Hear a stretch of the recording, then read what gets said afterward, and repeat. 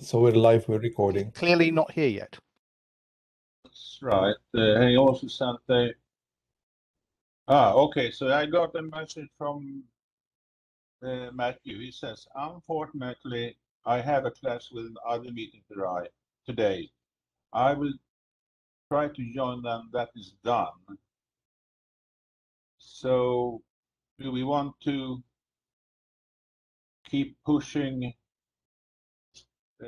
the requirements in front of us until we actually get to the point where Matthew joins us, or until we are?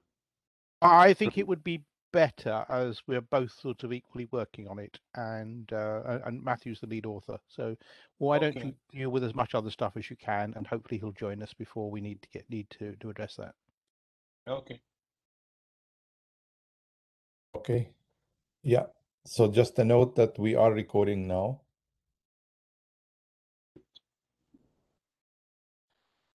All right.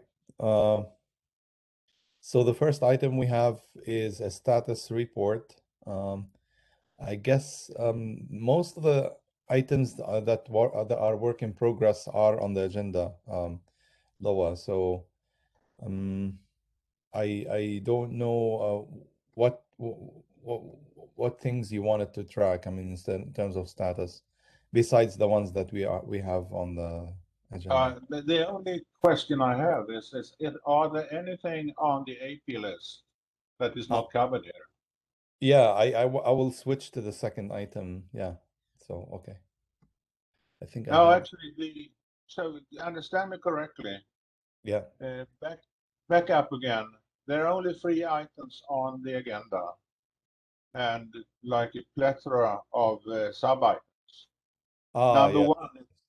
Number one is one item, and then there are sub items all the way down to I see. Okay, these are sub items. Okay, right. So we will jump to the action items or action points, as we like to call them. So the first was, is on the agenda, and we will come to it. We'll push it out as you suggested. The requirements draft, addressing some comments that we logged already.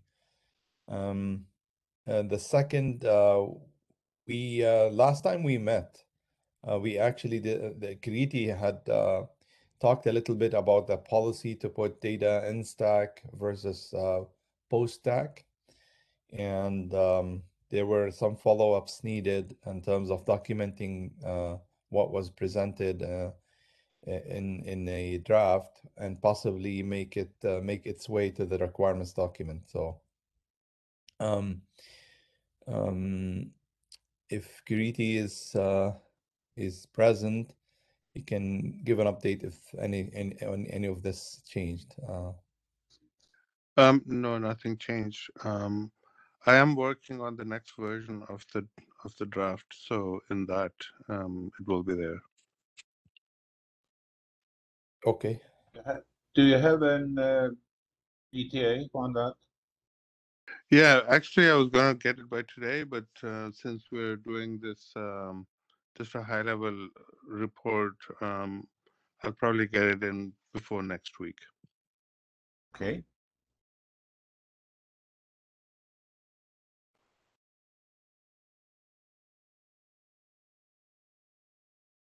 So we're talking about the 13th.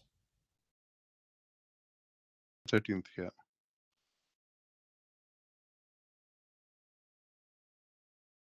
Okay.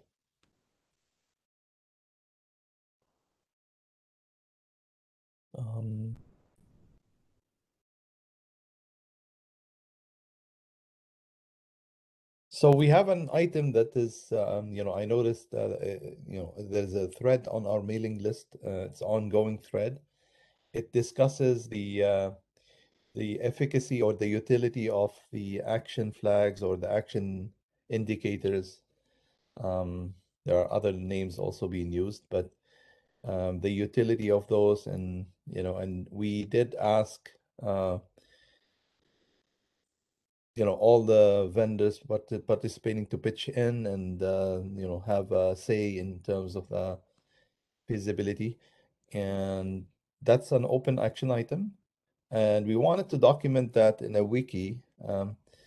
So there are certain opinions already out there. So I can compose those into a wiki, but anyone wants to add and comment on this item? So I'm talking about this one here. So that AI gather more. So. Yeah, I think we need to understand what we want to achieve with that, because on the one hand, we have done some analysis to understand the value of these things, but on the other hand, not everyone is willing to share all the details of their chips. Um, you know, so we have to balance between getting the right information and keeping the level of confidentiality that we need.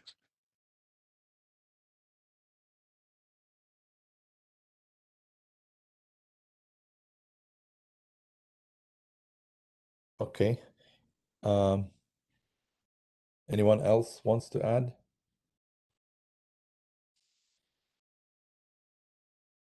Okay. Yeah, that's right. I think we do need to provide detailed analysis on whatever design we have, rather than just provide some qualitative claims on that. We better give some detailed analysis on yeah, I believe even though we might not get the detailed design from vendors, but there's some basic principles applied how to implement that. Because there's no other ways, because all the information there is is used for parsing and processing the information. So there's some basic procedures on that. So we need a detailed analysis on that. I already have some input. Maybe next time, or whenever we have available slots, I can give a presentation on that. Okay, I'll add that as a note. Thank you, Ayu.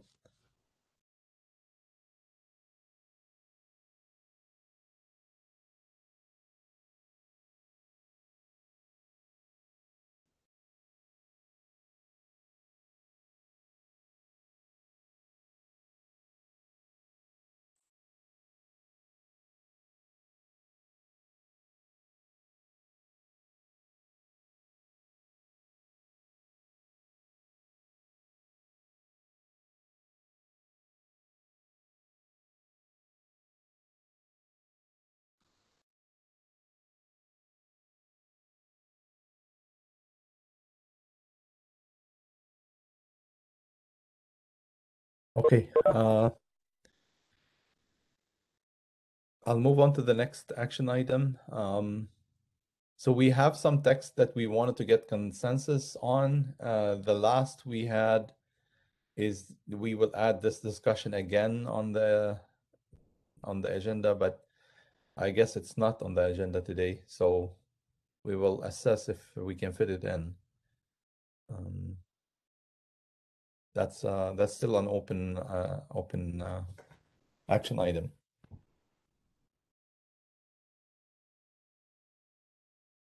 Okay.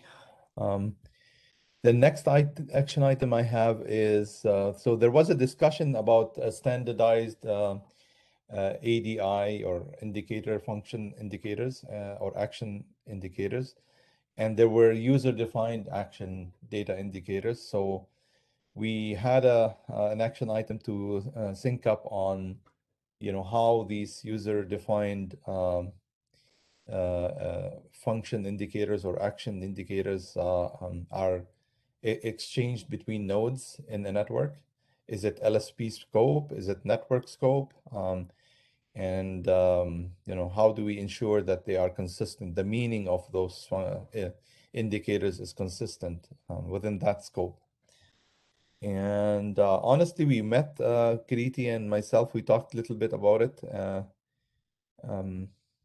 Yeah, so it's if it's still something that we think is of interest to the design team, we can present some proposal on that. Do you agree, Kiriti, or do you want to add something on top of what I said? No, I agree with you. I think one of the things I'm working on is how to communicate capabilities, and typically we use IGP for that. So from that point of view, it's probably the thing that if we use the same mechanism for communicating policy-based stuff, then it would be IGP domain. But other, like it says here, other options are possible, but you have to find the mechanism for doing it that way. So if you use, for example, a PC controller or some SDN like controller, then many things are possible. But typically we don't standardize those things.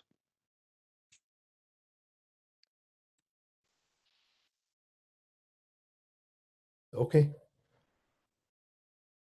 Thank you.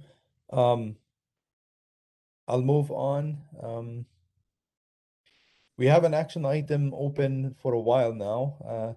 It was to discuss, do we need ancillary data for SFC and OAM use cases, or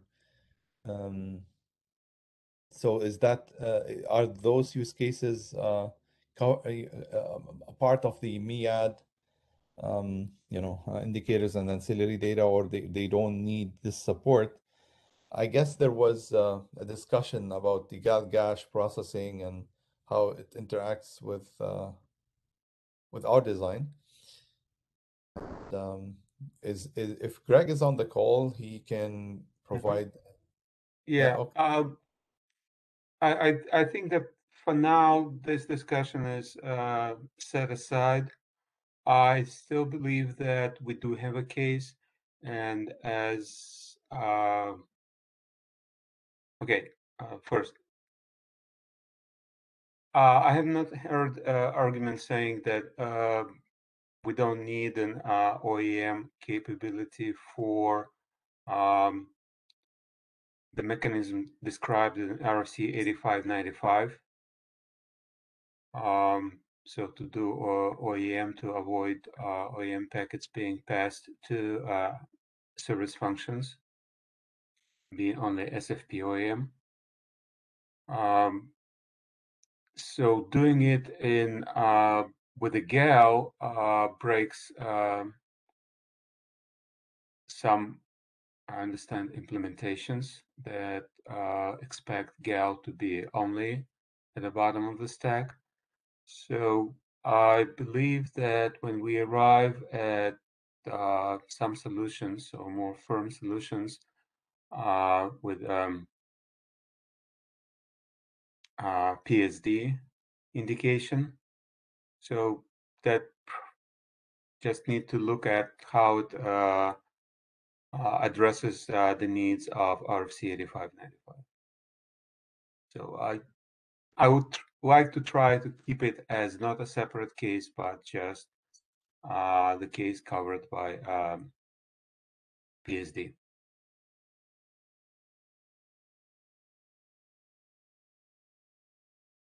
Okay. Thank you, Greg. Any questions, any comments?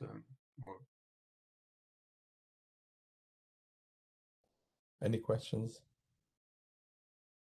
Okay, thank you. Thanks. The last item is with regards to the requirements document that Matthew and Stuart. So we wanted to have a wiki where we can point to. In fact, we have a wiki. It's a GitHub page. It's not a wiki, it's a GitHub. It's uploaded there, and we have some comments already.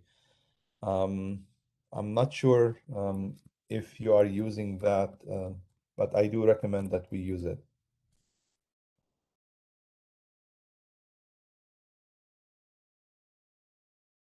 I think we've been sort of following the more traditional approach, but isn't there a pointer to the draft in the wiki? Isn't that how we did it? There is no wiki. Oh, there might be a pointer to the draft. I think that's how we've decided to do it. Yeah, but indeed, Stuart, that's right. But to add comments, or if anyone wants to review and log comments in line, I mean, that was one reasoning, and probably. I think what Stuart is saying that we have done it for 20 years without the GitHub, and this is not that really that complicated. So we can take a discussion under that. Yeah, well, the action item was not generated by me, but I thought came out as an idea. That's So, first. sorry, just to address what Loa said, I think that yes, we've done this way for 20 years. I also was writing drafts using nroff, which is so painful. And when XML came, I moved to XML. When Markdown Cramdown came, I moved to Cramdown. So I don't think that the fact that we've been doing it this way for 20 years means we do not use modern tools that are available. I think using Git really makes it much easier to have comments, to follow comments, to be able to say, yeah, we'll resolve this, we won't address this for now, or we won't address this at all. I think it's helpful. And I have been planning to put my own drafts on Git. I haven't done it yet, but I do think that's a valuable thing to do. So I would say we should at least try that. I'll discuss with my co-author when he either appears online or shortly. Thanks. And like I said, I'll put mine as well. So I think it's easier to share things. Is there a Git we're using? I mean, I used to put my drafts on my personal Git, but is there some place that we're using for this? Yes, Stuart. There is an MPLS working group GitHub account, and in fact, the requirements draft is already in there. In there, yes. And there were comments added. We were going over those comments last year, sometime in December. All right. Okay. We'll see what we can do. Okay, that was the last action item I have. I'll just save this and go back to the agenda.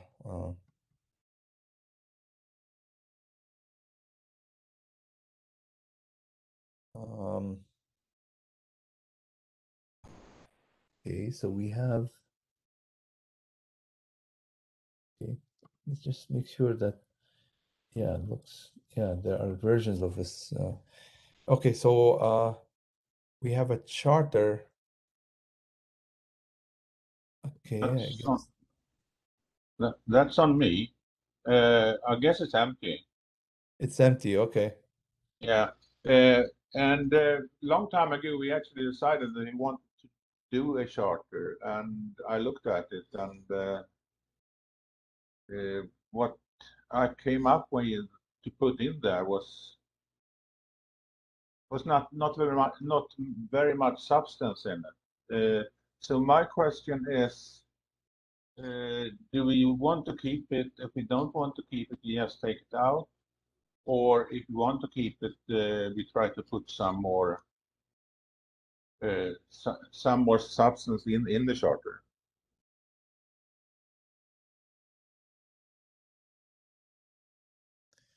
I thought the text that we were discussing closely resembles the charter.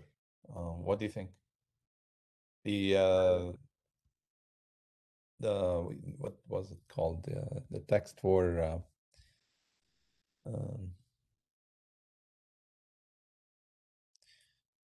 Yeah, I don't have the pointer to it, but Do you mean the directives the or? directives, yeah, the directives. Yeah. Yeah. Do you think that could be? Those are in some way too specific and too out of context for a charter. I think the charter is something a person with only some knowledge of what's going on can read and understand more what we're doing. It's a little bit like an abstract. But Tarek, dump what you have in there, and I can look at it and see what I want to add and change.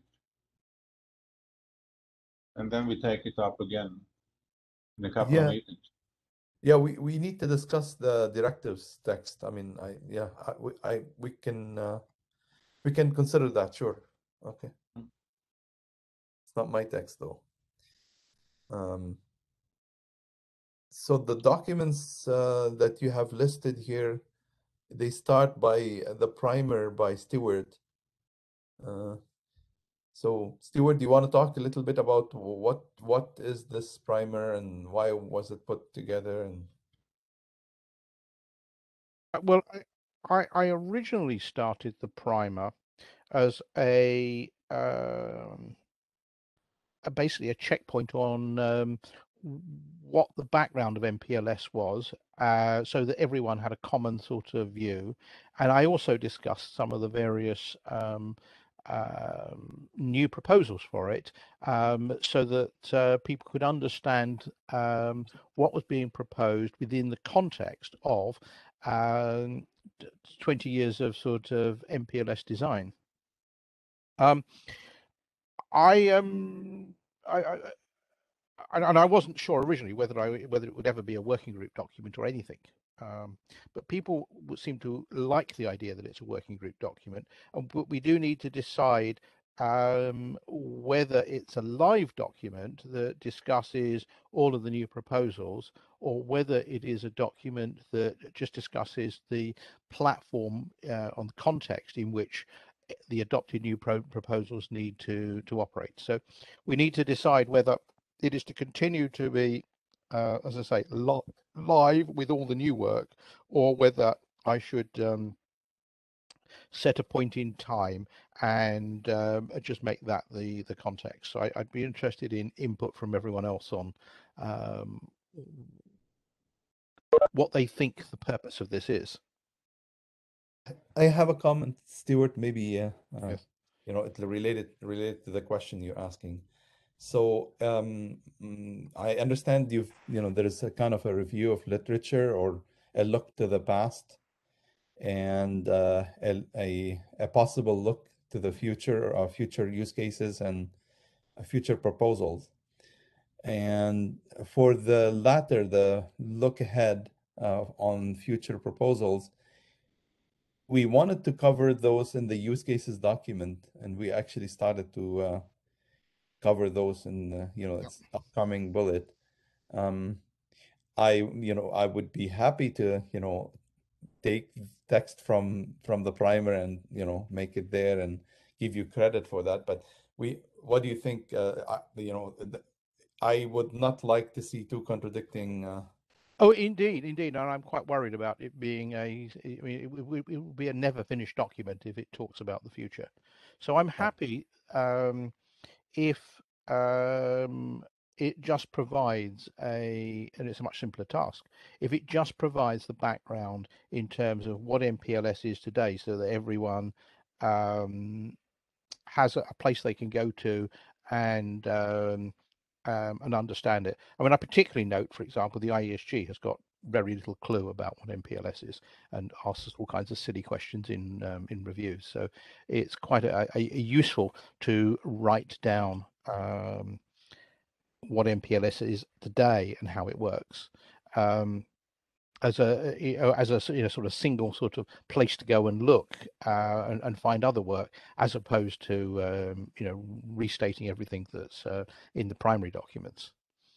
So I can sort of set a timeline from which the requirements, then the requirements can use that as a platform for what it's like, and then describe where we need to go.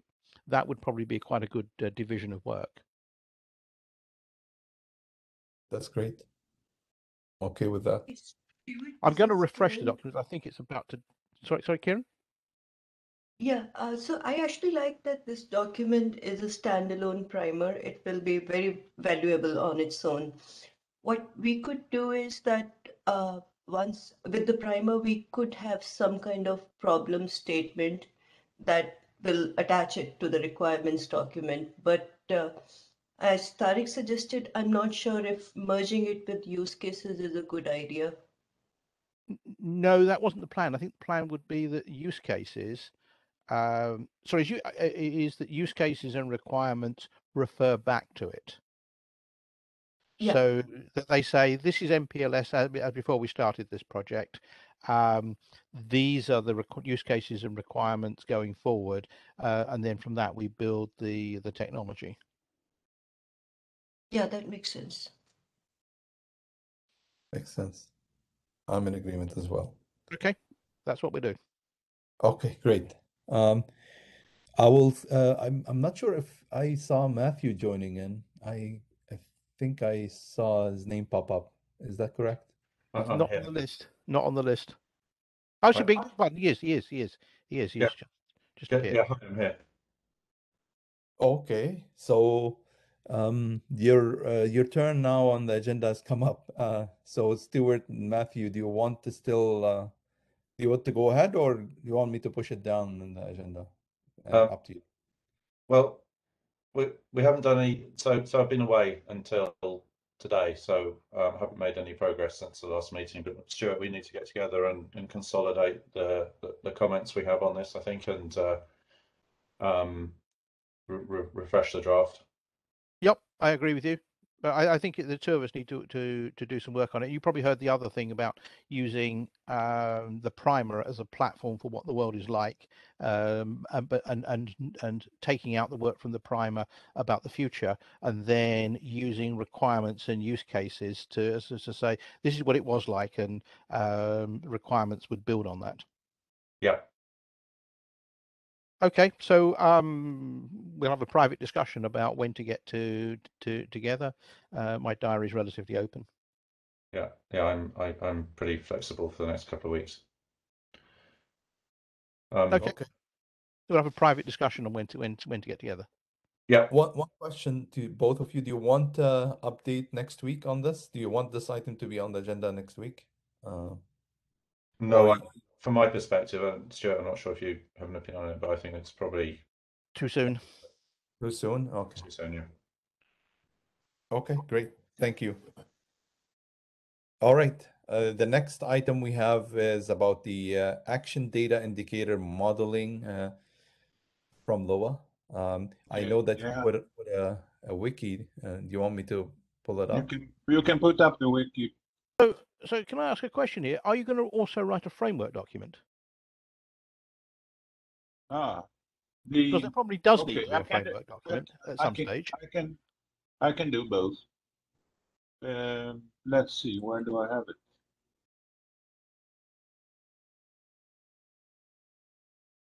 I am presenting the wiki. You are, and I've lost it somewhere. I opened too many pages. That one?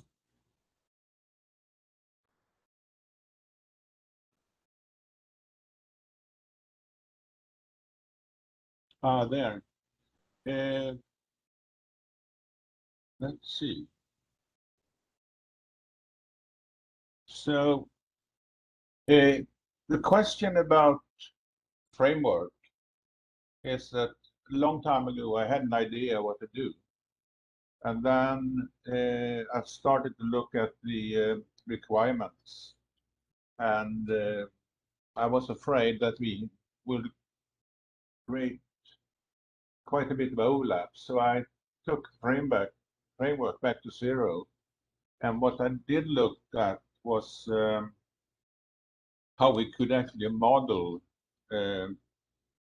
the indicators and the different types of data into a coherent context that we use. So one bit of warning, I'm not proposing a terminology in this draft.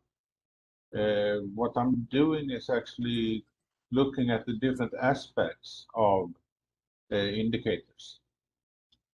So, and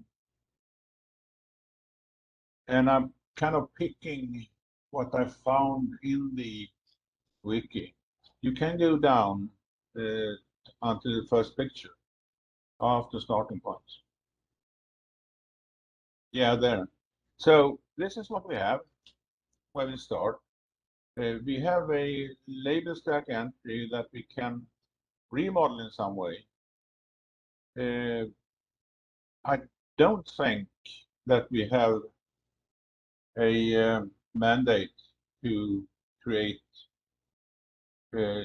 label stack entries that does not include a label. But we can discuss that also. So we have a bit 20 to 31 minus the S bit to use for indicators. I think it's well demonstrated that we have indicators that point to two different types of actions that depends on two different types of data. That is the ISD plus the non-data. I think we can do them as a bunch. And that's the PSD. And the rest of the document should be possible to read. And where I add one aspect at a time and actually come up with a proposal. Not a proposal, I came up with a kind of a conclusion at the end. Since this is a report, status report, I don't want to take a longer discussion here, but I'm willing to take questions. Or people tell me to do something else. So one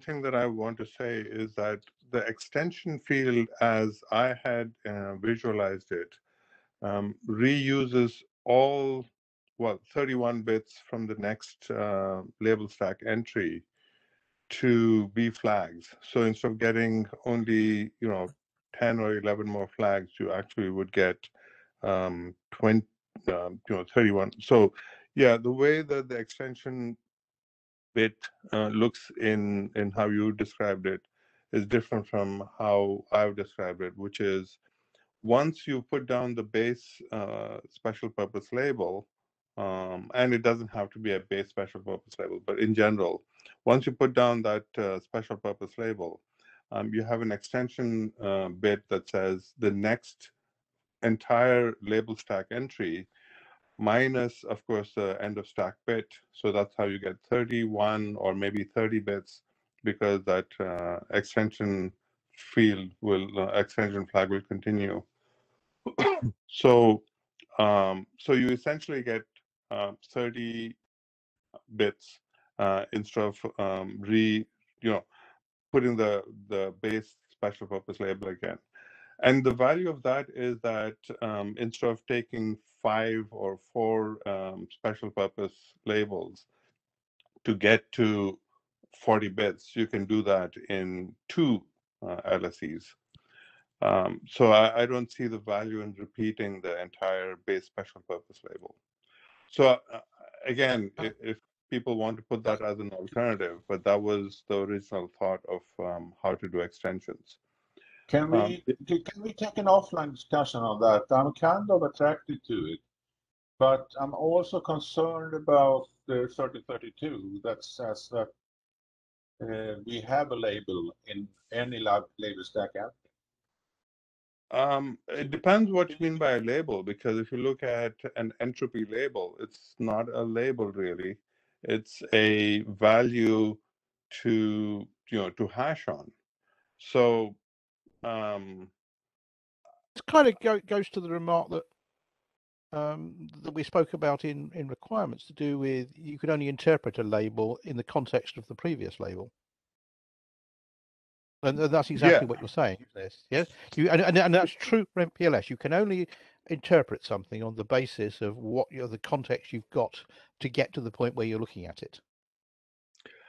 Right, and so from that point of view, the base special purpose label, the first one sets the context, and then the extension bits, which I flipped, by the way, just to be consistent with the rest of MPLS, instead of having sort of a continuation bit that says 1 until it's done and then 0. The end of stack bit basically says it's 0 until it goes to 1. But I mean, that's a small detail. The point is, to Stuart's point, the base special purpose label sets the context, and then as long as the extension bit says that this continues, that's all the continuation.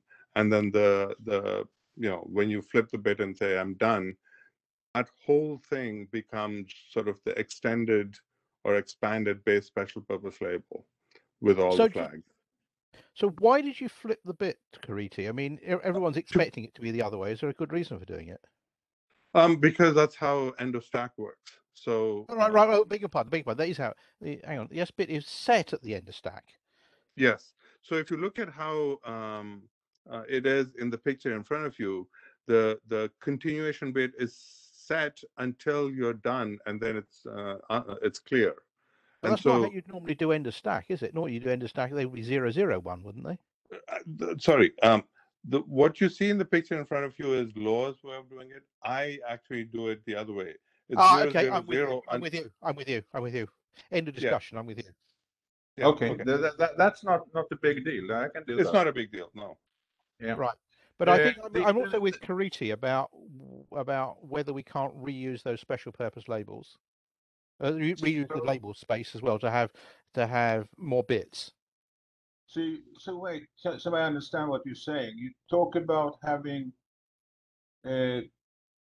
minus the S bit, 11 bits in the first, and then 30 or maybe 20 more bits. There's 20 spare bits that you could use usefully. Yeah, so a total of 30 bits in the next one, minus the S bit and the extension bit. So you have 10 bits in the first one because the extension bit takes away 1 bit, and then you have 30 in the next one. Say again?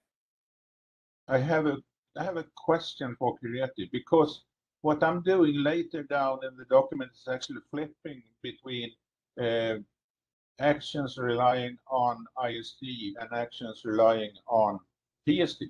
So I need a bit for that also. I mean, all I'm saying, I think Stuart is agreeing, is that the bits in the second LSE, we could use the base special purpose, what today in the diagram is base special purpose label. We can use those 20 bits to have more bits. Right. Now, what bits mean, we're not arguing about that right now. And whether bits come in pairs because they indicate two pieces of functionality is to be defined with the bits are defined. Right, exactly. As long as it says we can use it for more bits, then I'm fine, because I see a need to use more than the 2 you're talking about. Yeah. What I think Kariti is saying is that you scrub out base special purpose label TBD and write 20 Fs in it. Yeah. That's probably okay. So in the second LSE, the first LSE is as is. The second LSE has so then you end up with essentially 40 bits in 2 label stack entries, 40 useful bits. Right, and some of those bits may be pairs or even triplets, depending on the definition of a bit. Yeah. So that's why I prefer the term flag, because it could be a multi-bit flag. But that's the reason why I have F instead of bit. So I have another question though, and that's in the first entry, bits 20 to 22. I think they need to be some TTL friendly number, don't they? because you're going to parse this thing, you're going to find one of those without at this point understanding that it's a base special purpose label on the left, and you're going to do whatever the router does and tries to prefetch and do. And we've had trouble in the past with odd numbers appearing in those bits. So are you talking about the 20 to 22? Yeah, 20 to 22 in LSE1 or LSE0, Yeah. I suppose. I think they're supposed to be TTL. I mean, that's the TC, not TTL. I beg your pardon. Where's the TTL? Oh, yeah, you're right, aren't you? You're right. You're right. Even the TC possibly needs to be set, doesn't it? What do you do in with the TC bits in entropy label? We set them to 0. We say that they shouldn't be used, but I think, you know, the way I would, before you even think about TC and TTL, you need to understand what the label itself, the label value is.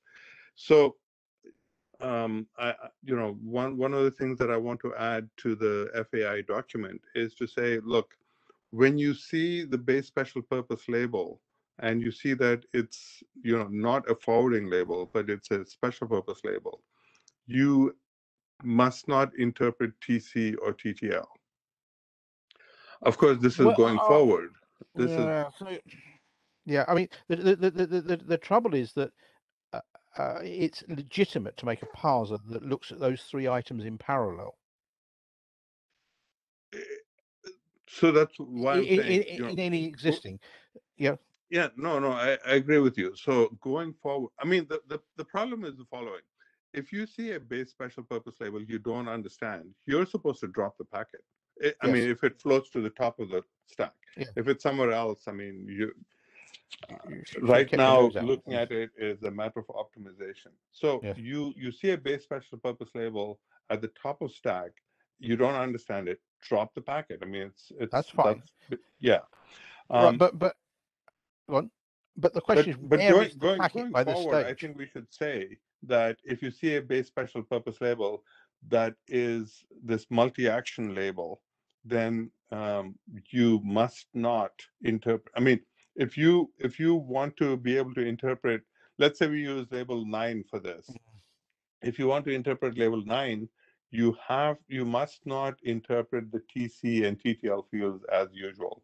So if you do have this, as you said, you know, parser that looks at these things in parallel, you need to turn off the bits, the parts of the parser that say look at TC and TTL.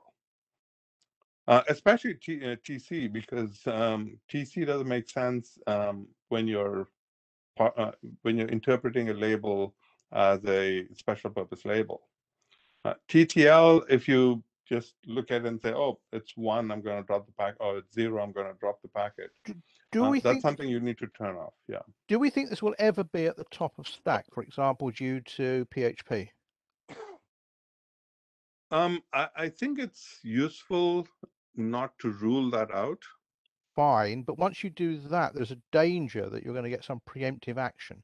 So the question is, should those F bits be there in the first label, but only in the second label, if you see what I mean? Should which bits? So you run the first label as any other label. The values are indicating what they normally are indicating, and then you start the flags in the second label. That might be safer with legacy hardware.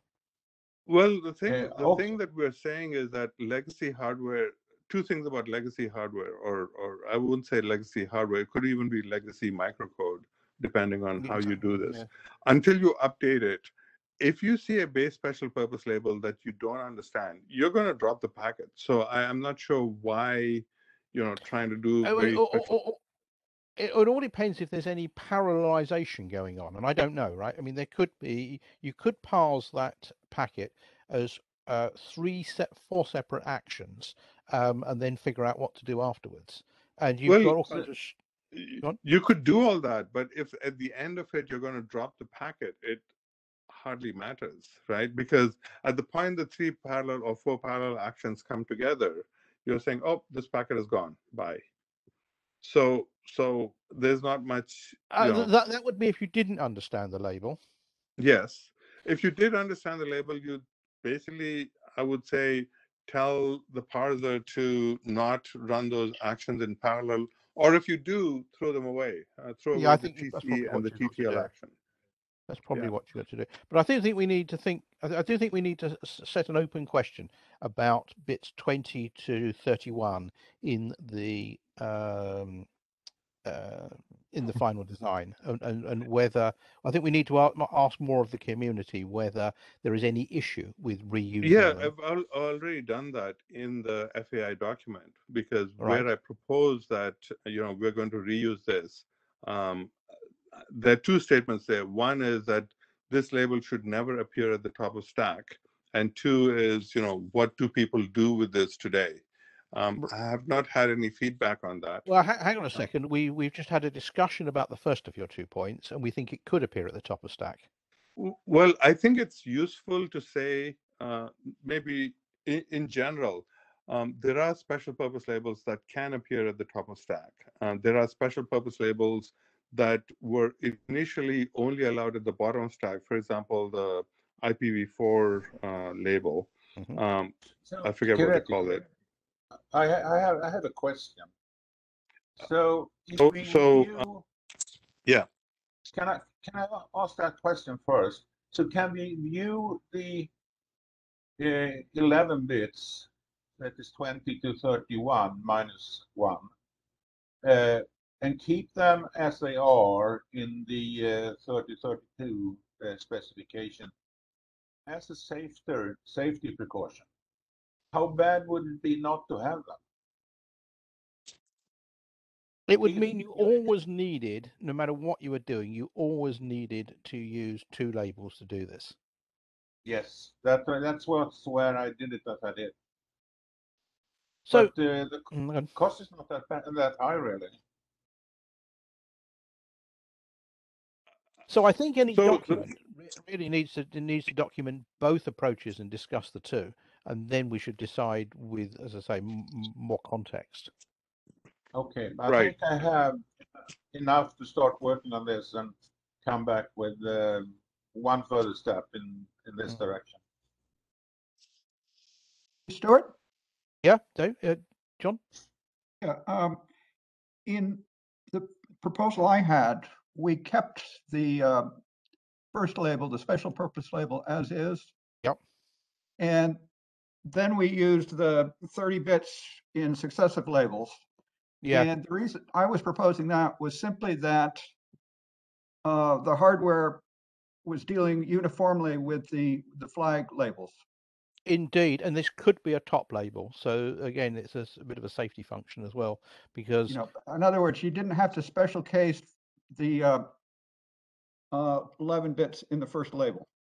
Yeah, I agree with you, because particularly if this became a top label, which it could do, then you're going to go off to the heavyweight machinery to find out what that special purpose label is in some implementations, and only then will you discover this is on some strange queue because of the TC bits. So guys, we have a choice to make here. Either we continue on the agenda and believe that I have enough information to write it down one way or another, or we continue this discussion and scratch the rest of the agenda. Well, that's up to you. I just wanted to, my name appears at the bottom, and I just wanted to say that your interpretation was incorrect.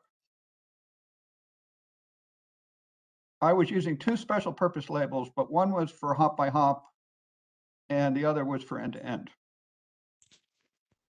Yeah, and I kind of agree with that as well.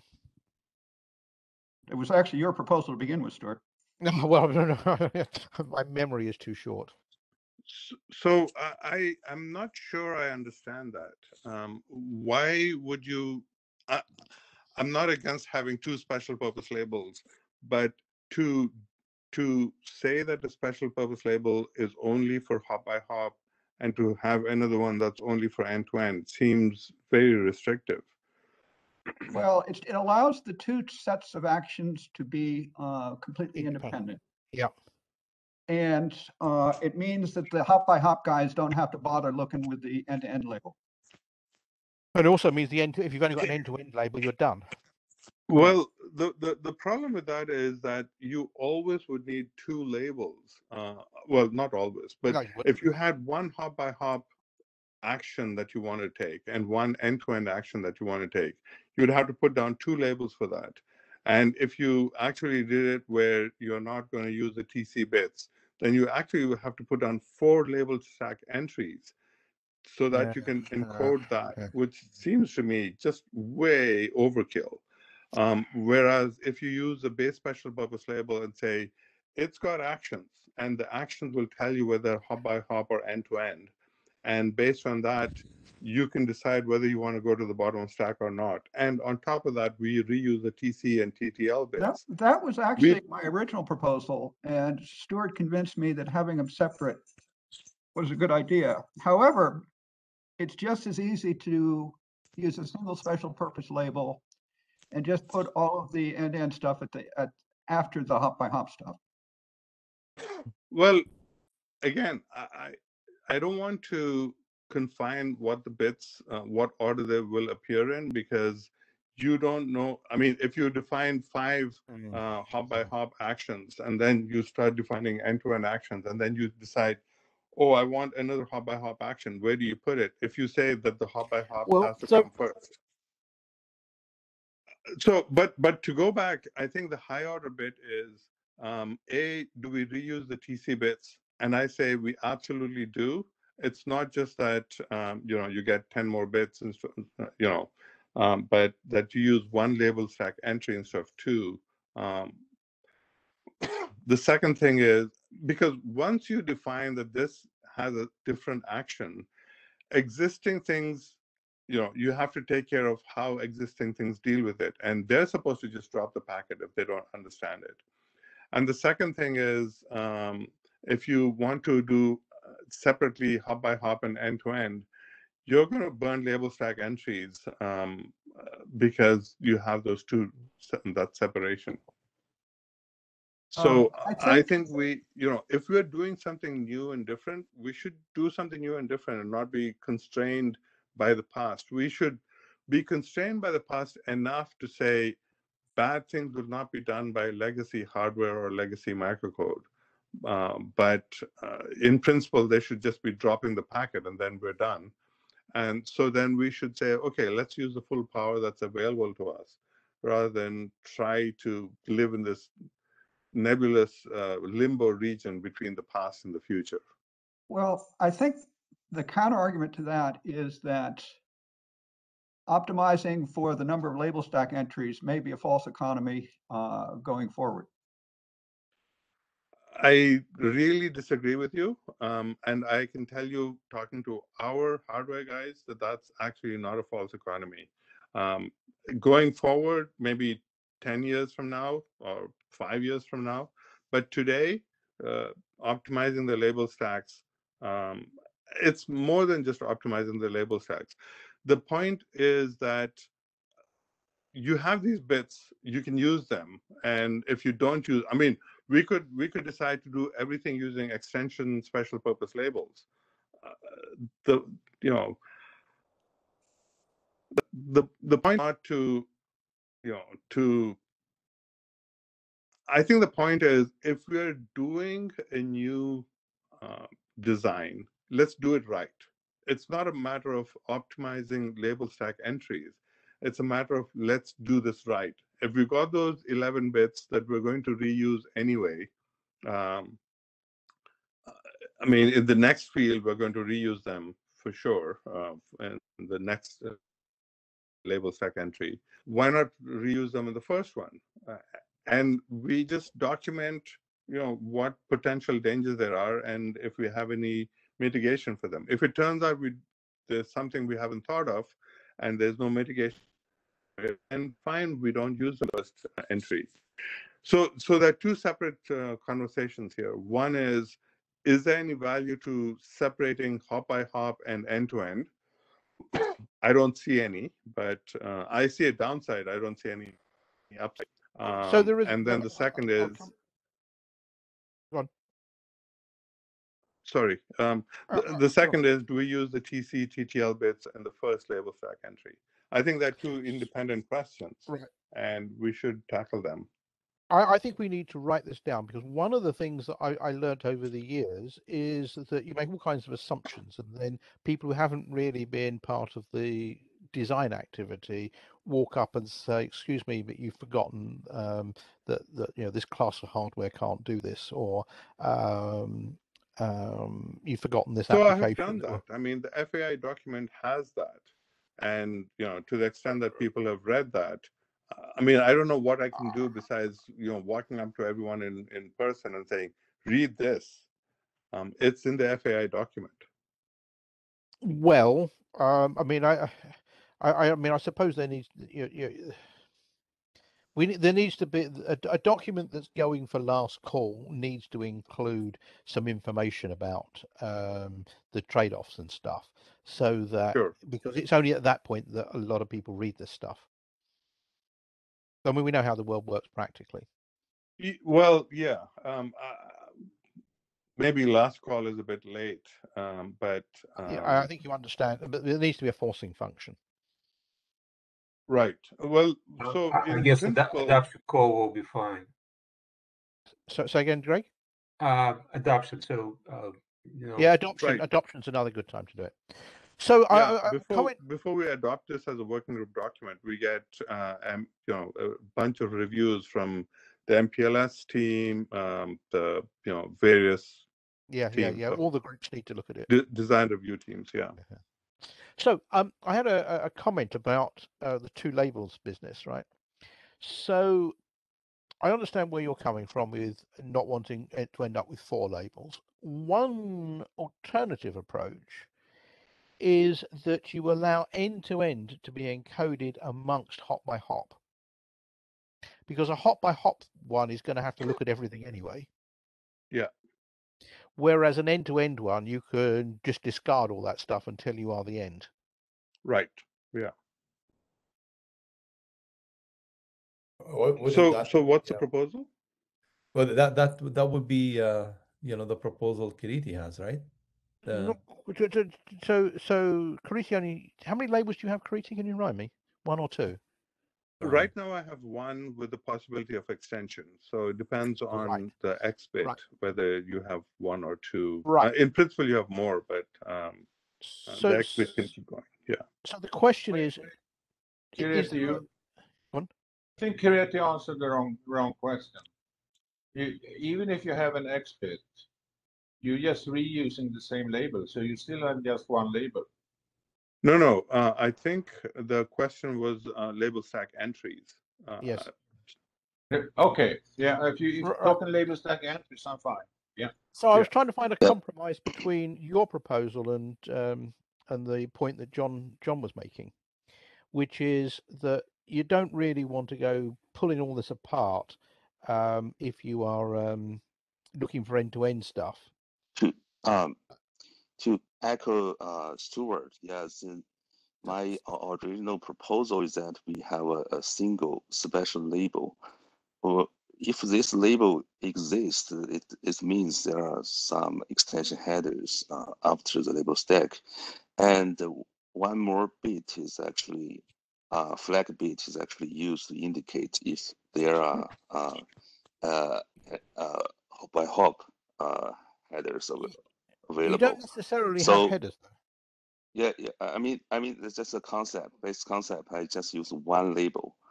Wherever this label exists, it means there's some actual data. We can call it AD there. But if there's actual flag is set, it means there are hop by hop AD, which means every hop on the path need to examine that. If that flag is cleared, which means okay, there's only end-to-end the AD available.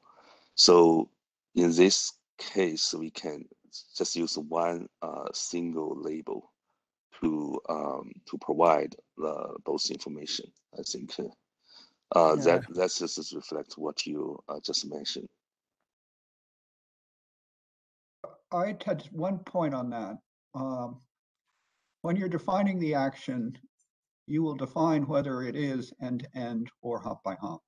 Indeed. So you really Exactly, don't need yeah. a separate indicator. And of course, there may not be any metadata associated with the action. Correct. Well, that's the other thing. When you define the function, you say whether it's hop by hop or end-to-end. Does it use ancillary data? Yeah. And if it uses ancillary data, what is that data? And is it in stack or post stack? Indeed. And all Indeed. of that is in a current document. So I'm not sure exactly where we're going with this conversation. There is an example, like no further fast reroute is an example of a hop by hop bit that has no auxiliary data. There are examples of hop by hop bits that have auxiliary data. And then there are, of course, the end-to-end data that all it says is go look past the end of stack if you want to see this. I think where we're going to is becoming comfortable with the design. Good.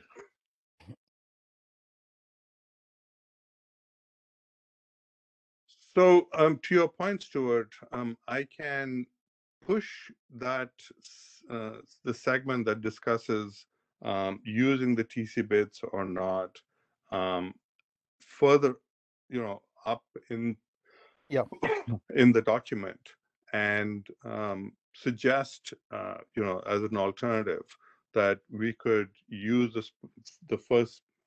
If you're willing to go with a minimum of 2 labels, then the base special purpose label can have TC bits and TTL bits that are interpreted in a standard way. And then everything goes to the next label. Yep. As an alternative, and then keep that sort of high up in the document, assuming that people have this tendency to read the front part and then drop off. But I would say that this is something that we have to flag for the different reviews before we make any of the documents working group documents. So not even last call, well before that, the adoption call for making a working group document, we should say, hey, by the way, look at this I'm not sure I agree with you about it gating. I mean, the point about working group documents is just that change control is handed to a different group of people. Well, no, not gating. What I want people to do is to be aware of this earlier rather than getting to last call, and that's right, okay, yeah. I kind of agree with that, but we can still go to adoption with this design decision pending in order to get it thoroughly discussed and thoroughly reviewed. Yeah.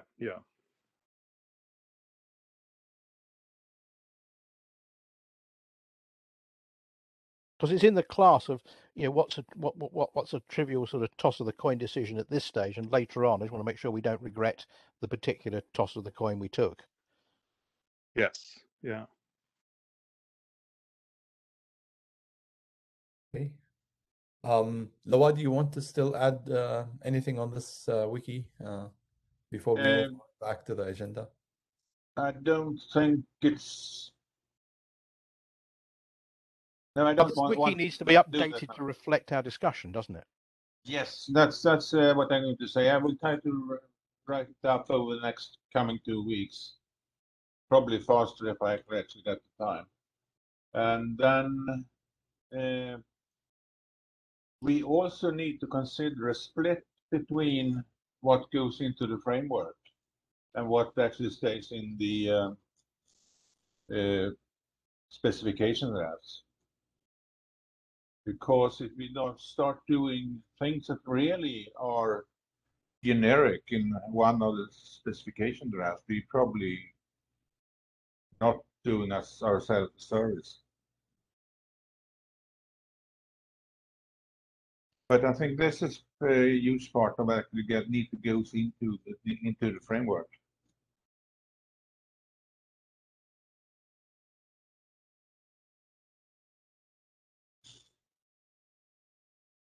What content from the discussions we had goes into framework? To me, it was like more of a solution proposal.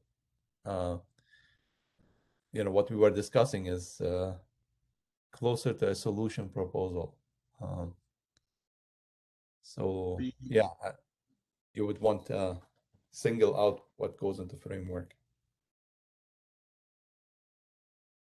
I don't think anyone has an answer to that just now, but there are things that we need to have in the framework that is kind of generic for the entire area. And there are things that are specific for a specific proposal, and that should go into the specification draft. Yeah. And that will change over time, I think, in both directions until we actually settle on the document structure.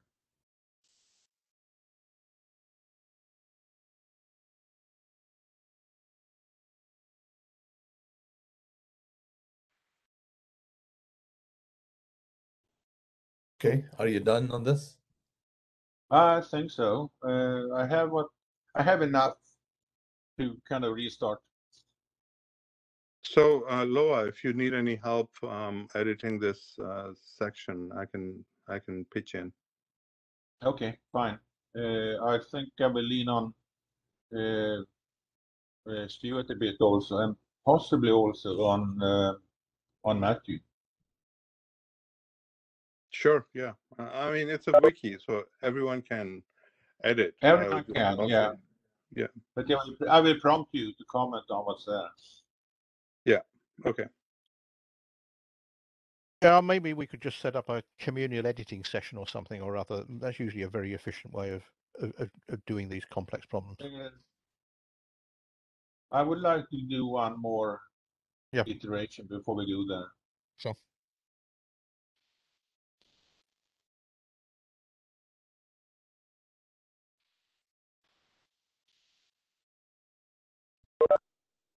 Okay. Okay. Let's go back to the agenda then. The next item I have after this was the use case document. So can I jump in with a quick thing? In the primer documents below, one that's missing is Jeffrey Zhang's document. So I think we need to update that list.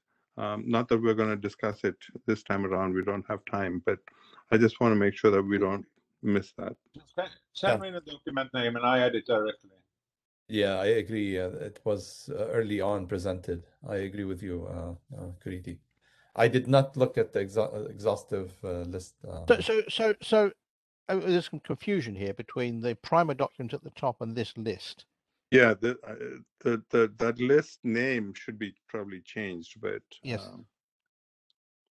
Have a better name? Maybe just relevant documents? Oh, these are proposals, aren't they? Some of them are, yeah. Proposal.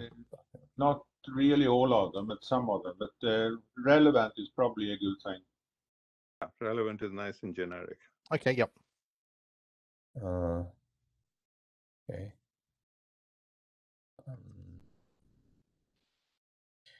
Okay, did you want to add anything more, Kiriti, on this? I will edit this and add Jeffrey's document, but that's it. Yeah. Okay. Okay. So I'm going back to this item here, and I was preparing to say that we will publish the 00 revision soon. I had shared an update with multiple of the working of the open design team. So once the 00 version is, in fact, it is on our GitHub. It's publicly available, the write-up, the rough draft. So feel free to comment and read through it. I'll leave, I think it's right there. The link is there, so it can take us to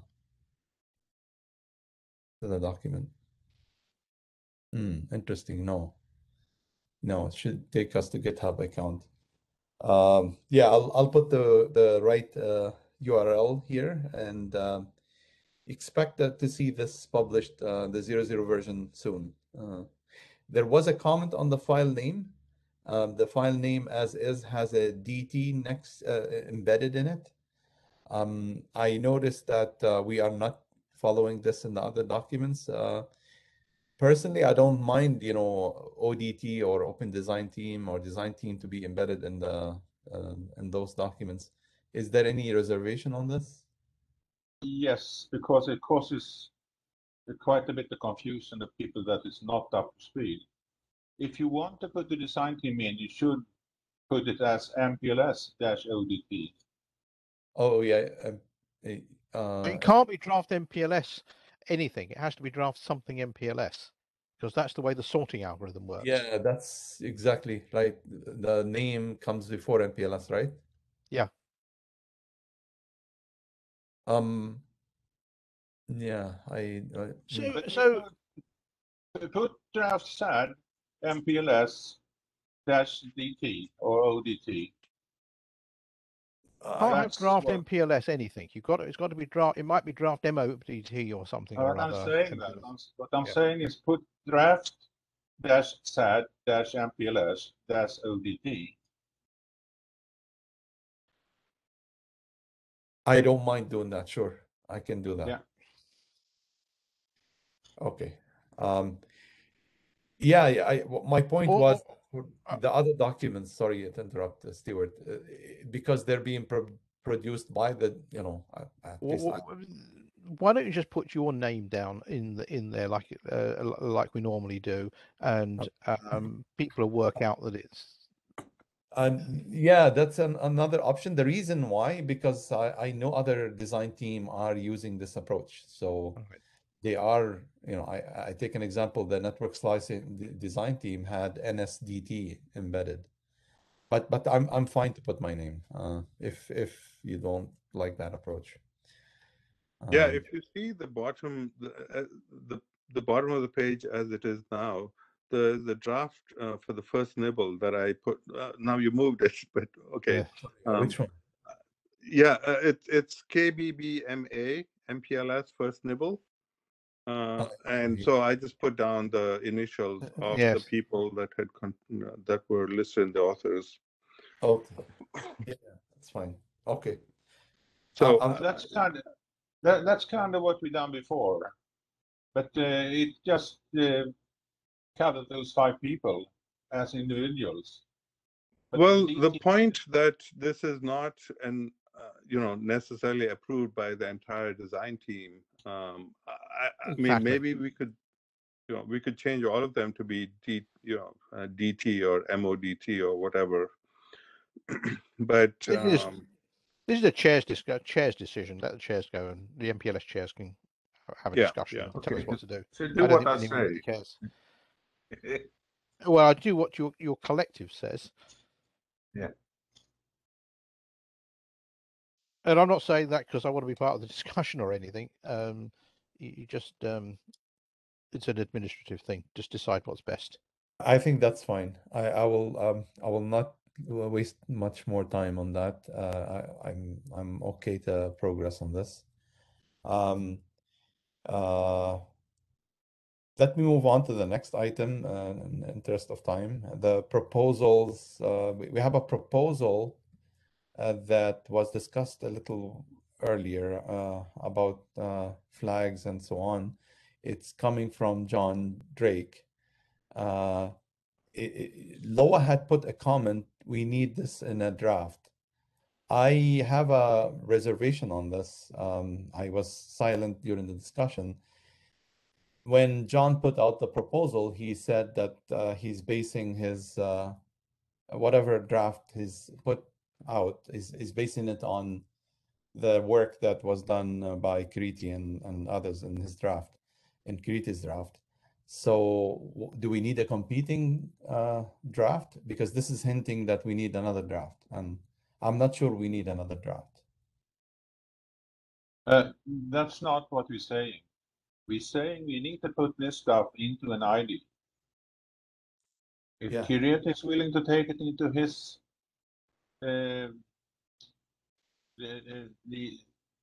his ID, that's fine. But we can't progress it if it's not an ID. So the question, I mean, I'm willing to do that, but I think we had a discussion that said that having a separate label, a special purpose label for end-to-end versus one for hop by hop doesn't make that much sense. So I'm not sure what aspect of this proposal should be put into this into the document. To be precise, I think you had said that having them separate didn't make much sense. I don't know that there was consensus on that. Okay. But more particularly, the major part of my proposal is figuring out the details of how this is supposed to work in an environment in which not everybody supports all of the defined network actions. And as I think I had told you previously, that material could sensibly belong in your draft. Okay. I will look at it again and see. I think the part where, like I said earlier in the call, I am writing a document that advertises in the IGP, although that's not the only way to do it, what the capabilities of each router is with respect to the special purpose label and what flag bits they support. So given that's fine, but that's, unless you want to be able to send a packet through a node that understands network actions in general, but does not necessarily understand all of the ones that are currently defined. Right, which is, so if you let me finish, if you have, if you know the capability of each node because they're advertising what they can do in the IGP, you can compute a path whereby the particular set of actions that you've defined in that packet are understood by everyone along the path. Or if they're not understood by someone, it doesn't matter because you've accounted for that. The point is that that would take care of the fact that you do not send the packet through a node that needs to process it but cannot. Oh, that's interesting. But it's sometimes required to traverse a legacy node, no?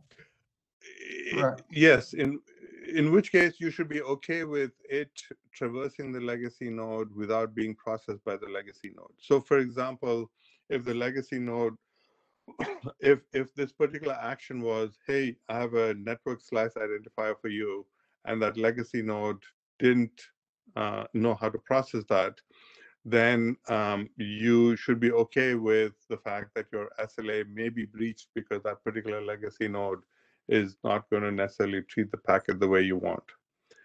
So, but the point, I think the high order bit here is we should not be sending, to the extent possible, we should not be sending these special purpose labels through nodes that do not know how to process it, unless we're okay with the fact that they do not know how to process it.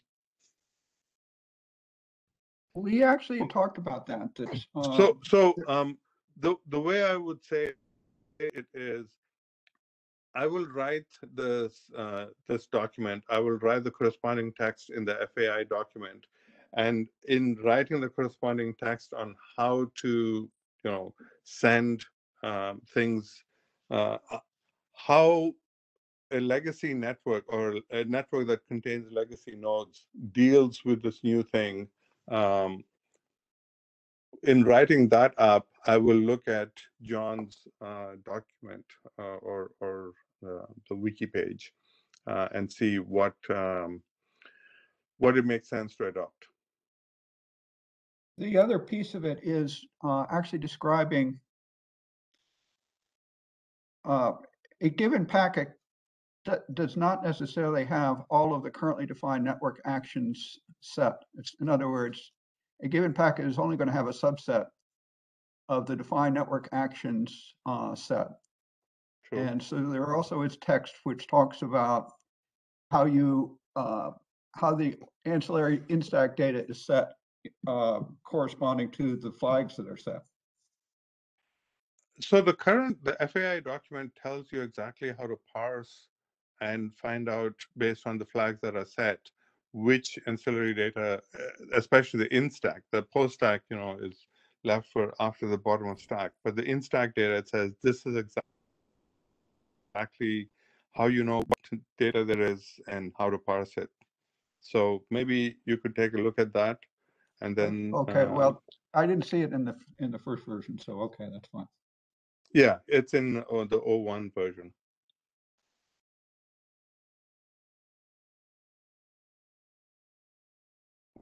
So to Loa's high order point, what I'm going to do is produce, by the next meeting, I'll produce an O2 version of the FAI document.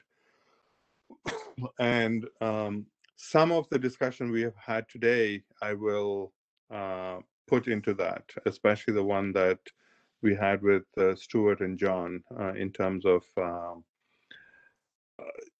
do we use the TC bits or not? Do we, what are the design decisions around that? And then some of these other ones, I think once I have the document on IGP advertisement, we can come back to this and see what elements of John's proposal we pull into this document. And there is another piece which I think also needs to be specified. Matthew and Stuart were talking about the fact that a given network action either needs to be processed by everybody or it needs to be processed by select nodes. And so we need to describe, if it needs to be processed by particular nodes, then we have to describe how those nodes are included and identified. Yeah, that's a level I didn't want to get to. I think that would make this a whole lot more complicated. And so the thing that we have today is very simplistic, potentially. Either everyone has to do it, so well, not has to do it. Either everyone should be looking at it, in which case you have the hop by hop, or only the egress should look at it, in which case you have the end-to-end. If you say I want a subset of nodes to deal with this, I'm not sure that we can do that efficiently in the label stack. No, and yeah, I agree. I think I'm going to agree with you. There are two ways of specifying that only some nodes are to do it, aren't there? You either do it using the segment routing method, which would be a way of doing it, or and would take a lot of stack, or you put some information in the stack, which would be horrible. Yeah. Or you put the information in the ancillary data itself. So you would say, this is a hop by hop action. And when you get to go and look at the action, it says, oh, this is only to be done by nodes 5, 7, and 9. Right, except the 5, 7, and 9, the just identifying the nodes, we typically do that with a 4-byte at least word. And so however the we do ancillary it, data would blow up. I want to point out that we had the similar problem with the residence time measurement. Yeah. And we solved it by using TTL. I was just going to go there. You could put some TTL values to process that. Yeah. Bit risky, but you could do it. Yes. So it might be not for all possible use cases, but in some cases that what might be used. Yeah. As a technique. Yeah, and that's only 8 bits per node. Yeah, but it basically you discover your capability, and then you have to have a state. Yeah. So yeah. So we did talk about the path being segmented, and then a set of actions applicable to segment 1, another set to segment 2, and so on. And we talked about the FAI being repeated in the same label stack. And then we thought, especially with ancillary data post stack, we could do multiple label stacks.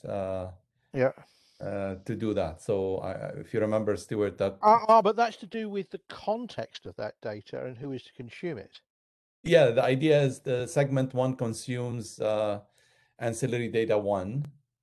Segment 2 has another ancillary data that pops out after segment 1 is finished with its work, and so on. So this way you can apply certain number of actions like segment 1 and another set on segment 2 and so on. No. I think the difference here is that if you put it in the stack, it gets consumed and destroyed when it gets to a certain point along its path. Yes, that's if you want it to be there end to end, but only executed on certain nodes, say for example IOAM, then you'd have to have some way of specifying which nodes it were to do it, and that information probably needs to go in the ancillary data block itself. Yes, and the idea that if you do want to consume the data, you could do that either by repeating the FAI, or you could do that by having multiple label stacks. I think those right now, sort of the more natural thing would be to repeat the FAI, and to Stuart's point, the thing that you want to remain, the longer you want it to remain, the further down in the stack you put it. But you can keep it high up in the stack and understand that it'll get consumed, but there's a piece later that will keep it for longer.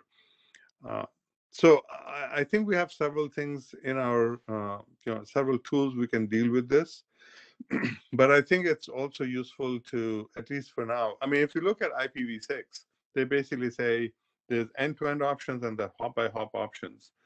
And let's start with that. Let's get that to a place where we're comfortable, keeping in mind that maybe at some future point we want to have only a subset of the nodes. So it's sort of in between end-to-end and hop-by-hop. But let's maybe not obsess on that right now. No, I'm not sure that IPv6 is the greatest model, considering. Well, from the point of view of let's get this to a place where we're all happy with. And then fine tune the design to have a subset, and figure out what a good way of doing the subset is. Right. So this was a great discussion. Let me just highlight we are over time, and I do want to stop the recording. Any last words before I stop the recording? Just one more point to the question if John needs to put this in an ID or not. I'm not saying that it does, but if it doesn't put it in an ID, and he and Kireti can't agree on what actually goes into the joint document, then we will probably lose some of the information that is on the wiki page just now. Tread carefully. I don't think we'll lose anything. I think we're going to have the discussion, and like I said, there are some additional factors here that, for example, having an IGP distribute this information, so you stay away from nodes that you don't want processing the stack or the FAI label or whatever the label, that the special purpose label. So I think once we have that, then it makes sense to come back to the discussion. The fact that there's always discussions on the mailing list on many ways that not every discussion has to turn into an ID. So I don't agree that we will lose it because of that. I do agree that once we come back to this, we have to decide whether to adopt that text, and in what form to adopt the text.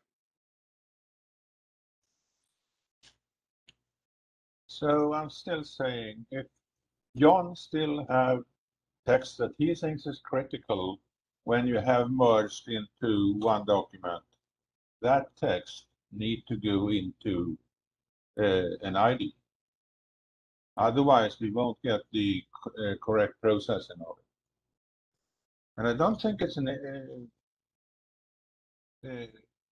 could be any doubt about it, because we can't give one ID a control of what we actually will go to with working group adoption and working group last call. You know, if he wants to produce an ID, there's nothing stopping him. So I don't understand what the discussion is about. I think the statement that you made that if we don't have this as an ID, we can't progress it is false. We have working group discussions all the time without creating IDs with every single comment. I think the other side of it, that one ID is trying to control anything, is also false, because anyone with an email can write an ID. So I'm very confused about this discussion. If John wants to write an ID, I think you're saying the same thing. I mean, I hear that Loa is asking for discussions, you know, to happen with you, Kriti, and the authors of that draft. And if a conclusion comes that we incorporate the text into the draft, he's going to be happy. If not, and we cannot agree, and John still wants to pursue, then he can consider a separate ID. But I'm skeptical about that. Otherwise, yeah, that's how I understand it. So I don't see contradictory what you're saying. So since you're saying discussions will happen, so you are saying discussions will happen, right? Yes. If you're talking to me, yeah, we've already had, John and I had a discussion. We had a discussion earlier today. The discussions will happen. I think we don't have the full context right now because some of the mechanisms that I've been thinking about haven't been published yet. But yeah, the discussions will always continue. And you know, if at some point we reach an impasse where we don't agree, that's where working group consensus can happen, or you can produce a second ID and then we can have the discussion that way. But the fact, I mean, that statement that we cannot progress this if we don't have an ID is false.